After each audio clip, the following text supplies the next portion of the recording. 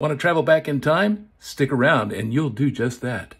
Let's go back just over 100 years to 1917.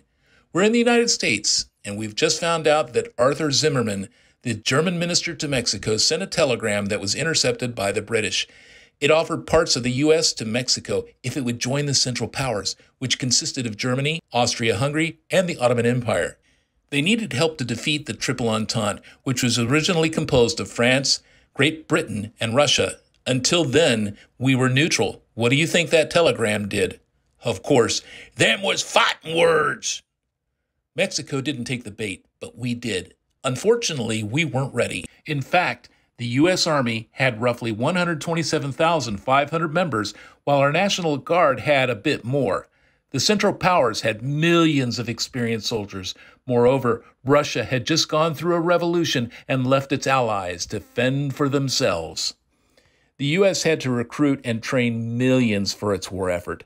The challenge was to transform enough civilians into soldiers to overcome the Central Powers, all on an exceedingly short time scale.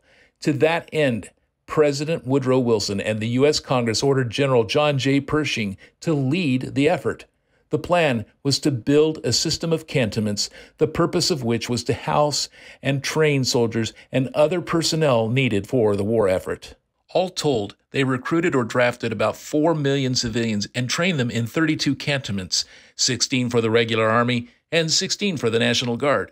They were built on a unified set of specifications consisting primarily of enlisted barracks, officer quarters, and drilling spaces. Here's the rub. The cantonments had to be built before the troops could begin their training. That meant clearing out forests and draining swamps. Who do you think did all that? Of course, it was the recruits. The recruits formed what eventually became known as the American Expeditionary Forces, or the AEF. Before they began their training in earnest, they had to build their own barracks.